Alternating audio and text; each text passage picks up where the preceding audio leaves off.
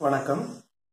இன்றைய வகுப்புல 10ஆம் வகுப்பு மாணவர்களுக்கு பொதுத் தேர்வில் எவ்வாறு மதிப்பெண்களை பெறுவது, குறிப்பாக சமூக அறிவியல் பாடத்துல புவியியல் பகுதியில் உள்ள வரைபடத்தை, ஏன்னா 10 மதிப்பெண்கள் வரைபடத்துக்கு தருவாங்க. அந்த 10 மதிப்பெண்களை எவ்வாறு எளிமையாக எடுக்கலாம், குறிப்பா இந்த இயற்கை அமைப்பு பிரிவுகள்ல இருந்து நம்ம இன்னைக்கு வகுப்பை பார்க்கலாம். நம்ம வகுப்பு போகலாம். ஃபர்ஸ்ட் இயற்கை பிரிவுகள்னு பார்க்கும்போது கங்கை சமவெளி குறிச்சிக்கலாம். ஃபர்ஸ்ட் கங்கை சமவெளி இந்த பகுதியை குறிச்சா போதும், இவ்வளவு தெரிஞ்ச போதும். கங்கை சமவெளி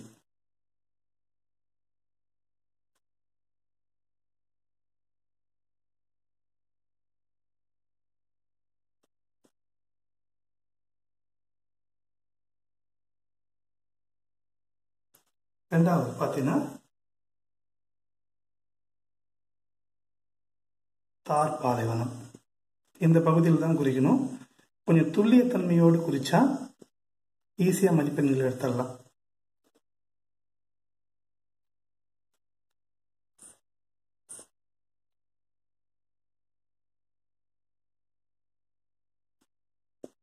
அடுத்து ரான் ஆஃப் கட்ச்.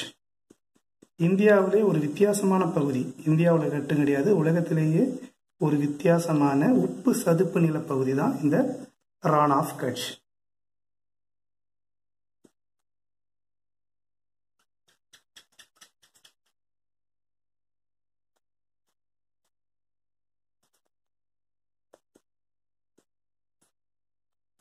அடுத்தது கட்சி வளைகுடா. பாருங்க, வளைகுடாவை குறிக்கும் போது மேலேயும் கீழே குறிச்சிடக்கூடாது, மையப்பகுதியில் ஒரே புள்ளி வச்சா போதும். கட்சி வளைகுடா.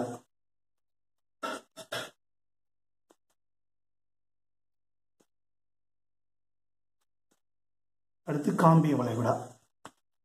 வளைகுடாக்கள் இந்தியாவில் 3 இருக்குது.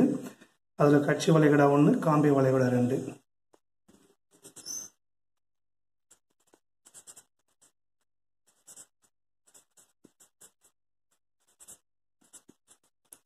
அடுத்து மேற்கு கடற்கரை பகுதிகளில் இயற்கை பிரிவுகளில் இந்த மன்னார் வளைகுடா ரொம்ப ரொம்ப முக்கியம்.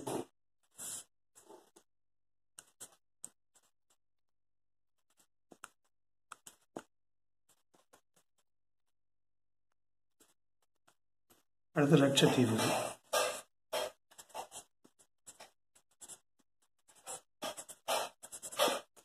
இந்தியாவையும் இலங்கையும் பிரிக்கின்ற பாக் நீர் சந்தி.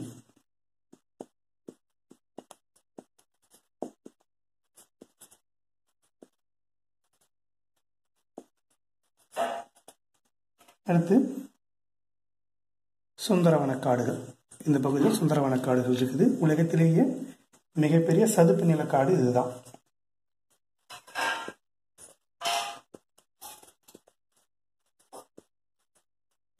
சுந்தரவனம். அடுத்து அந்தமான் நிக்கோபார் தீவுகள். இது அந்தமான் தீவு, இது நிக்கோபார் தீவு. இப்படி எழுதவும் நல்லா இருக்கும். இது பார்த்தீங்கன்னா இப்படி பாருங்க.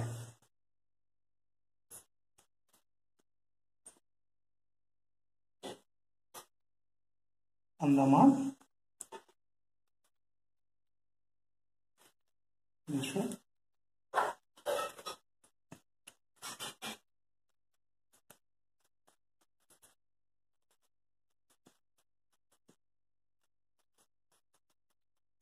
தீவு.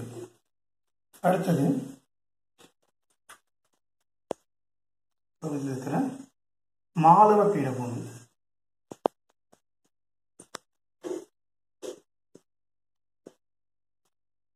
அது இங்க இருக்கிற சோட்டா நாகபுரி.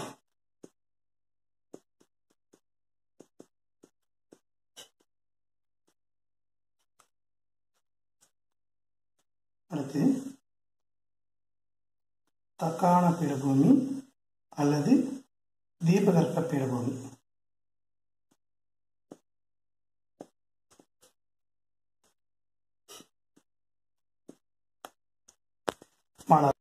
இது இந்தியாவுடைய இயற்கை பிரிவுகள். அடுத்து மலைகள், ஆறுகள், தொழிற்சாலைகள், விவசாய பயிர்கள், மண் வகைகள், இதெல்லாமே தனித்தனியாக நம்ம பார்க்கலாம். அடுத்த வீடியோவில் பார்க்கலாம்.